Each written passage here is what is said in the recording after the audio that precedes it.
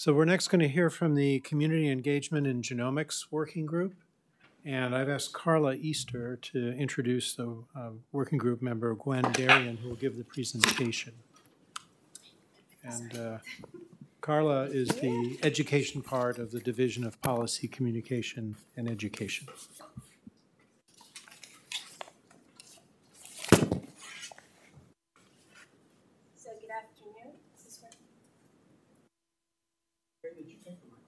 I have it. I have it. Yeah. We're just going to leave this here. Wonderful. So I have the pleasure of introducing Gwen Darien, who is the chair of our working group, and in fact is the first chair of our Community Engagement in Genomics Working Group. But Gwen has a long history in engagement and working with the Genome Institute, which she will talk a little bit about. She is, as I said, a longtime patient advocate. She is currently the Executive Vice President for Patient Advocacy and Engagement at the National Patient Advocate Foundation, and also a 3-time cancer survivor. And so it has been a wonderful opportunity to work with her, and it is my pleasure to have her talk about the working group and our activities over the last year and a half, 2 years. Wonderful. Okay. Thank you, Carla. Thank you, Carla. And okay, so the first thing I have to figure out is how to advance the slides. Oh, okay. Yeah, I'm a little technologically challenged in terms of that. Anyway, thank you very much for having me. Thank you, Dr. Green. Thank you, members of council. I actually had to edit my presentation because I put we are the newest working group, but in fact we are the second newest working group of the council. And I thought that it was really interesting that one of the things that Trey Eidecker finished with was this notion of community engagement. And I'm not sure whether our ideas of community engagement are the same, but I think that we are going to pick up a little bit where Trey left off in terms of thinking about community engagement across very, very different stakeholders. And as everybody in this room knows, I'm not telling you anything you don't know. If we have the science, we have the medicine, and then we have the community engagement. And nothing's going to go anywhere unless the community is engaged in making sure that genomic and precision medicine is adopted by the community and also is equitable and available to everybody in this community. So we are, this is us. And I have to say, I've never watched that show, but I love that title. This is us. And we began as an ad hoc working group, which was called the Partnership for I have to read that Partnership for Community Engagement and Outreach, Community Outreach and Engagement in Genomics in 2000, and in 2017 we became a working group of this council. And as you can't tell from this, but you can tell the diversity of faces and expressions and engagement and there's such different spirit in every single picture that's up here. We include community leaders, we include liaisons, health advocates, community-based researchers, health practitioners, and patients and caregivers, and we represent very diverse populations from across the nation. We are, of course, any group can't represent all communities, but as we transition in our membership, we will continue to try to make sure that voices are heard and also try to make sure that the people who come are not only representing their own voices, but also out there thinking and talking to everybody, to other people about what genomics means to them. We are very different stakeholders, we have very different perspectives, and we have a very trusting and open relationship among this group. And I'll talk to you a little bit more about that later. The other thing that's really significant about this group, and uncommon for NIH, and I will say I chaired an advisory group for the National Cancer Institute. As Carla mentioned, I'm a 3-time cancer survivor, and I am not a professional chair of advisory groups, but I seem to be part of a lot of them because I find the bringing together of these multiple perspectives so important, and so and it is the cliched sum is much more, the whole is much more than the great of the sum of its parts. So this group is really uncommon because it is not disease focused. It's really community focused. And there are many advocacy groups that provide input to the NIH in various different ways. But in many ways, a lot of them perpetuate what we used to call, when I was working a lot in breast cancer, the disease wars, breast cancer and HIV being one of the examples of that. And this is a very different shift in a traditional frame.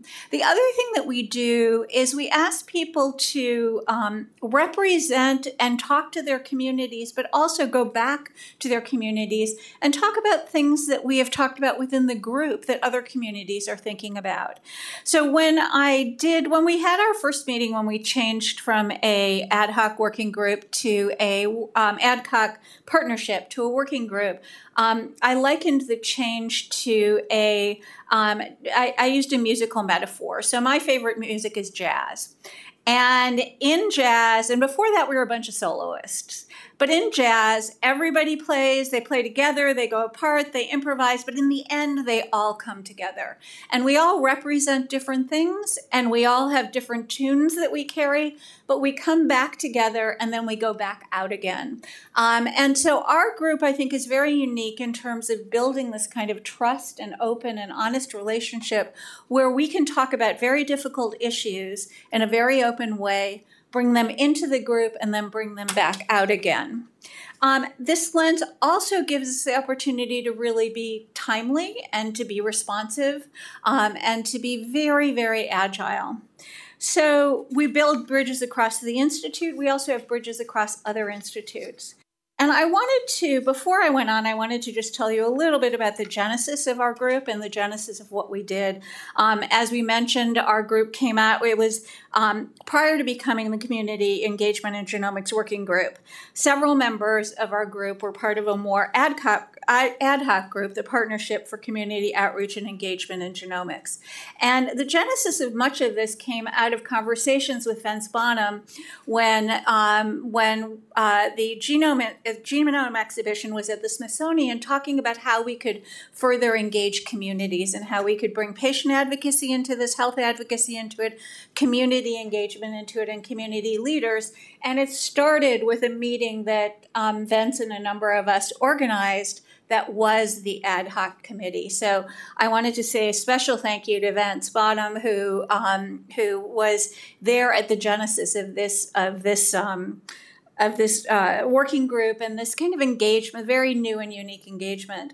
I also want to say a special thank you to Laura Rodriguez. Laura has always been an incredible champion of our group. And I first met Laura when I was chairing it was called the Directors Consumers Liaison Group. I can't remember what it's called anymore, at the National Cancer Institute. And Laura, from the beginning that I met her, was devoted to bringing community voices into these discussions.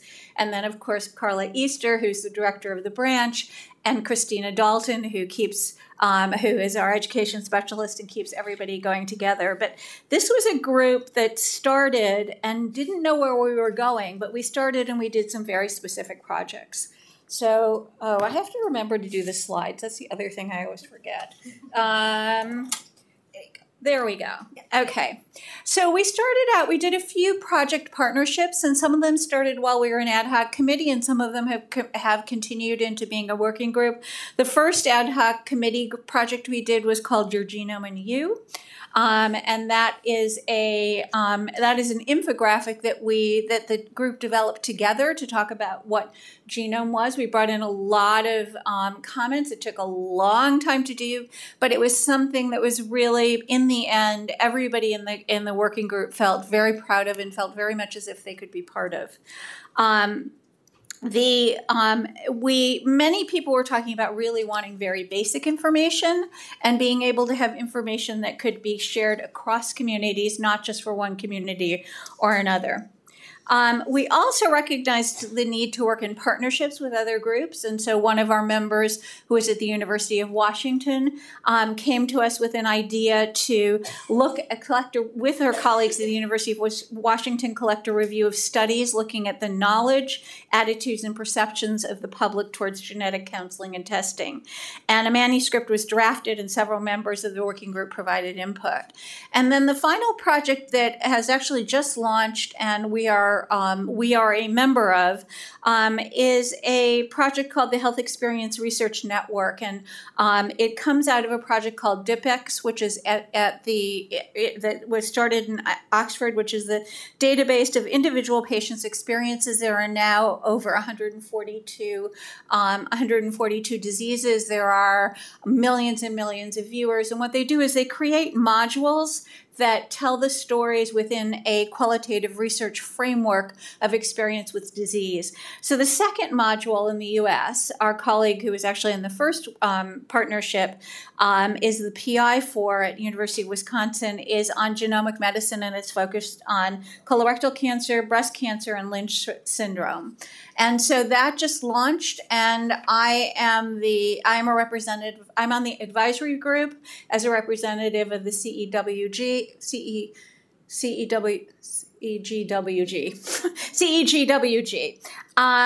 and that will be done probably in about 2 years, and we're talking about how to feature that on the NHGRI working or the education branch and NHGRI website. Then the other thing that has been really important and people have come to us about is to have honest and direct feedback from diverse perspectives and really open feedback. So as more and more people know about our group, we've been sought after for input and for diverse perspectives. Many of these things have happened on an individual basis, but they are members of our group, and it's become more and more. We've become more and more known. So we've been a number of us have been involved as individuals in providing input into the All of Us research program, the 1,000 Genomes project, and just about every single member of the working group was at the GLEE group. We provide a sounding board and a testing board, and we also provide a well-informed testing and sounding board, because as we learn more about genomics in our group, the people that we work with learn more about the communities that we represent and the communities that to which we all speak. The other thing that we did was that we've also reviewed early drafts of feedback on a series of videos called 42 North and public-facing videos about genomics, and those are on Genome TV. So one of the other very important things that we did is that we've been creating dialogue and intersections with a lot of other projects and a lot of other places where we've elevated genomics into conversations where many of us are out in the community, and there were not conversations about genomics and genomic medicine. So, for example, Carla Easter came and talked to 2 workshops that my organization, the National Patient Advocate Foundation, did on skilled communication with patients and caregivers, and healthcare providers. One at the MAHEC, Mountain Area Health Education Center in Asheville, and one at the University of Illinois Cancer Center. And I will say, because I shared the evaluation with Carla, that at the University of Chicago, where we did the first real evaluation, it was one of the highlights of that workshop, with primarily cancer patients in that workshop. The 4 NHGRI staff members were invited by a working group member from the Crow Nation to have a community meeting at the tribe's tribal college, and there's lots of work that's coming out of that. The Genetic Alliance asked us the working group's feedback on the early drafts of their epigenomic infographic and draft guide to community partnerships and needs assessment. One of our members just provided an introduction to the Morehouse College of Medicine, a strategic planning event. And one of our working group members was a featured speaker for NHGRI's history program series, and he spoke about historical trauma and its effect on Native groups, Native youth. So I think one of the things that's really important about this, and I think it has been implicit, but I want to make sure that it's very explicit, is that one of the power of our group is that it's bidirectional, and these conversations are bidirectional.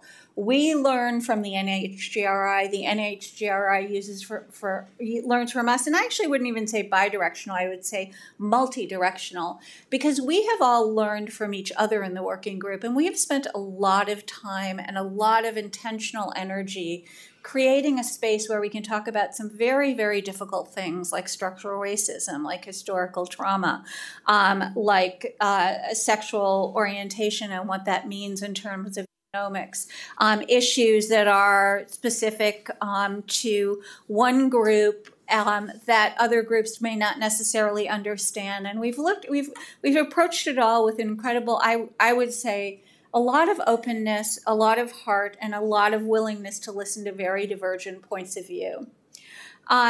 So one of the things that we realized was that we needed to do, we had been working together for about a year, and we decided that we were faced with a lot of questions about genomics in healthcare. There are a lot of questions about equity in genomics in healthcare. There are a lot of questions about what it is. There are a lot of questions about what is the real promise of genomics in healthcare and what is the promise that is more exceptional in terms of genomics. So we did a survey to our group. About 3/4 of our group answered this survey as the basis for some of the work that we're going to do as we go forward. And so we really can't serve our communities or the NHGRI unless we know what their experiences are with genomics, healthcare providers, and what they need or what they're interested in receiving. And so these are some of the quotes that sort of rose to the top from this survey. And I will say it was a SurveyMonkey survey. It was a market research survey. It was not a rigorous research survey, but it could be a hypothesis generating survey. So there's little awareness about genomics and lots of misconceptions. We all know that, but it's also important to have that reinforced and continue to be reinforced, because if we don't address the misconceptions, we're not going to move forward. There are very limited resources for genetic testing or counseling in our community, and we see that everywhere. Actually, the Patient Advocate Foundation, which is my other organization, I span the two organizations. We have a genomic and genetic testing care line to help people access genomic testing as well as access care once they've been prescribed a treatment course based on genetic testing, for which they have barriers to getting that, usually insurance denials.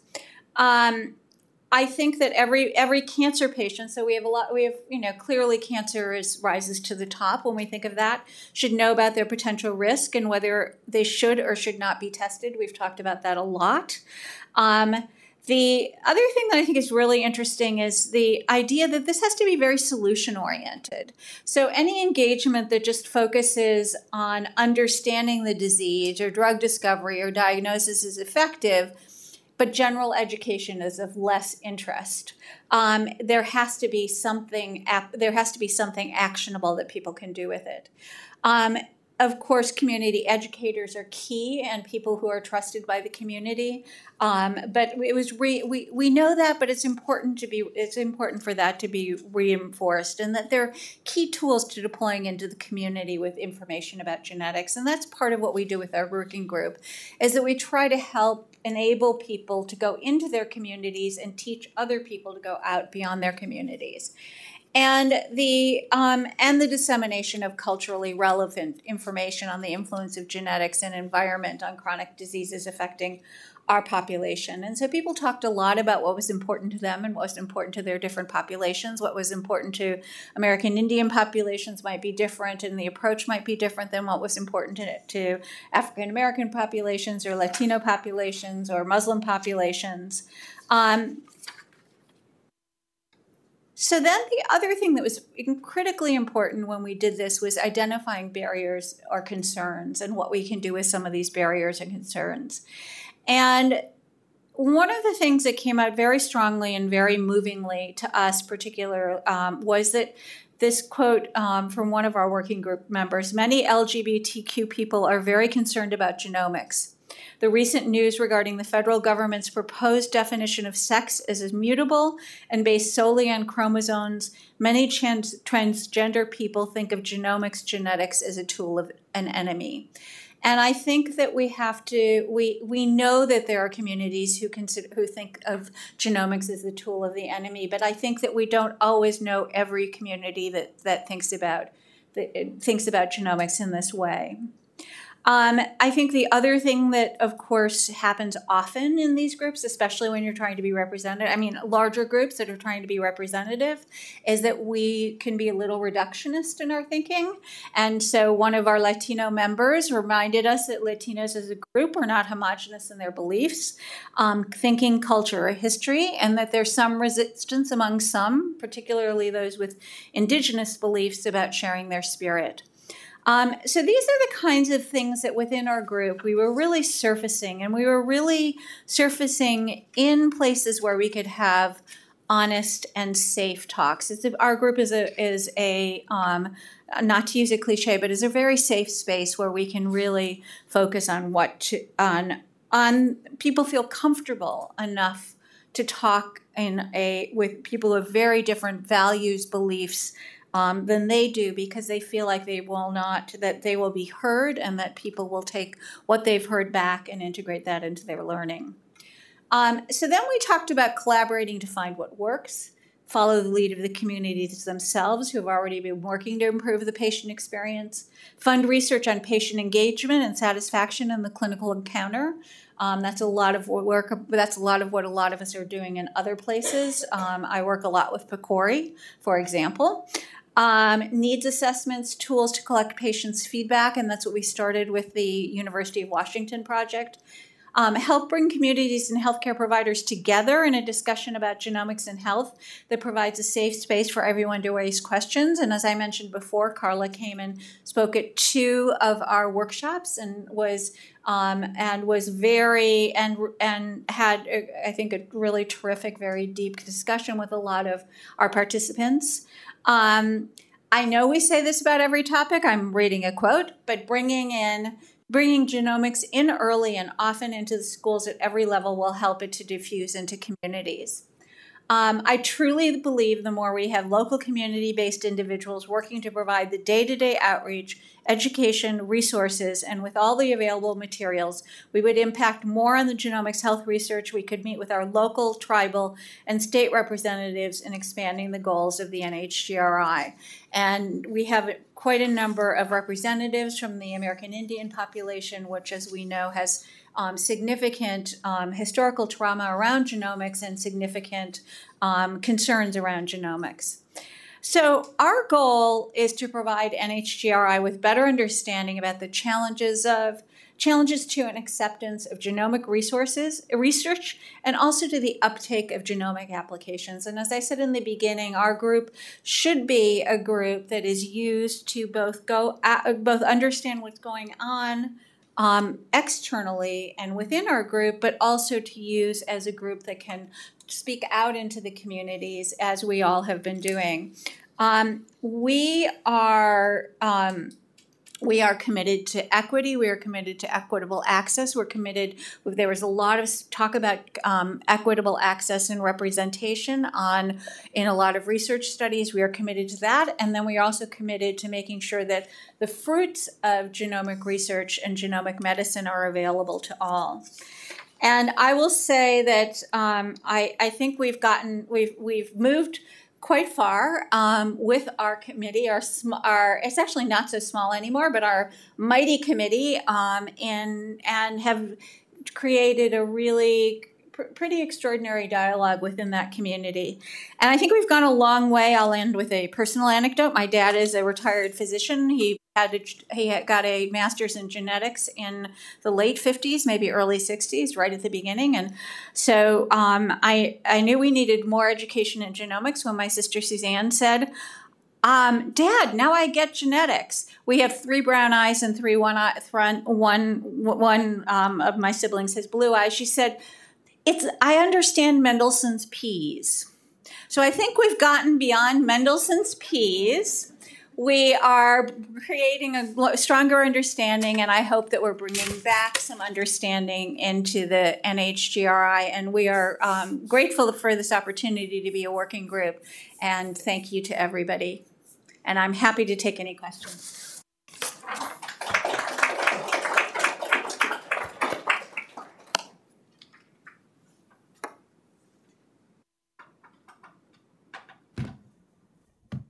Okay. Well, thank you very much. All right, so let's boost those caffeine receptors and take a break for 15 minutes. Please be back at 3:20, okay?